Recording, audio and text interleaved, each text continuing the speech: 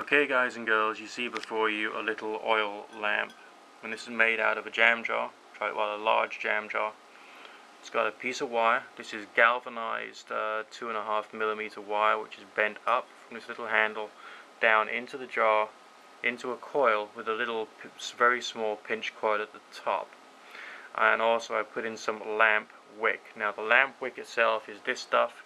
It's proper official lamp wick created for lamps and nothing else. You get it from a hardware shop for 98 pence per meter, so you got the makings of maybe 10 or 20 lamps there, okay? The wire itself, it's 25 meters, 25 meters for about £4.50, okay? Jam jar, that's just junk, okay? That's left over from when from sweeteners or sugar or whatever. The oil itself is olive oil, which you can get at your local supermarket, probably at budget prices. Cheaper stuff probably works better. Do not use any other form of cooking oil apart from olive oil, because the rest will just stink like crazy. The light given off by this is really rather good. It took me about 5 minutes to assemble the wick and the bent wire with the help of 2 pairs of pliers and a pair of scissors. That's all. Okay, it is an off-grid technology. It is an emergency lighting technology. The light given off by it, as you can see there in the bright daylight, is pretty good. Okay, as far as how much it costs to run, that much I don't know. But the oil should last. This tiny little puddle of oil in here should last for a few hours anyway. So essentially, we're not talking about that much of a great cash expense. If you think that either there's hard times coming, or if you think that you just want to save yourself the possibility of there being some power cuts, and you still want to have some kind of emergency illumination, make yourself some of these. You start, collect a few jars, get the wire, make sure you can bend it okay. I've chosen galvanized wire so it doesn't rust.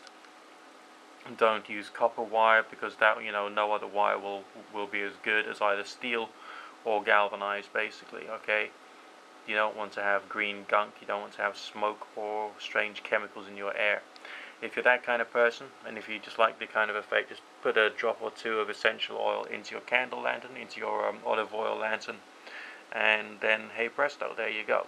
I suppose there's nothing wrong with also sort of like making yourself a handle out of string, so you can actually carry the thing around.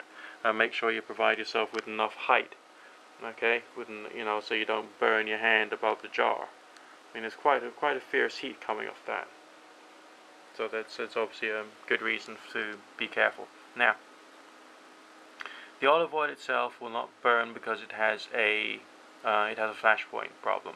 Okay, so if the jar gets tipped over, the olive oil will not burn and burn the house down. It can't happen. It's not possible. The olive oil goes up the wick. The heat of whatever lighting technology you've used will vaporize the oil, and it's the vapor which essentially burns and carries on burning. And the fact that you've got the metal pinching onto the wick itself prevents any extra, either the fire going down even further. So it means you can trim the wick. If the wick is too high, it'll smoke. You don't need that much. I've only got less than a centimeter, I think, in there. Less than a centimeter's worth of wick.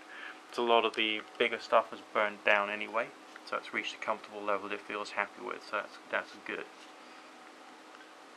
If you want, you can have prettier jars to have prettier lanterns. You can have these on your patio when you're having your romantic dinners. Whatever you want with them. But essentially it's cheap. It is an off-grid technology, just worthwhile. Making sure you got the wire. I mean, as long as you got the wire and you got the wick on hand, then you're prepared for difficult situations. That's basically all. And if you can just make sure you got a couple of bottles of olive oil around the house, that's great. If you can obviously prepare and just get a couple of these made up, you could even put a lid on top to make sure that the wire is kept within, in place, the wick's in place. So the only thing you need to do is to add the oil and set fire to it. Okay, so there you go. Low cost, very easy to assemble, cheap olive oil lamp. Remember, olive oil, not anything else. It's the way to go.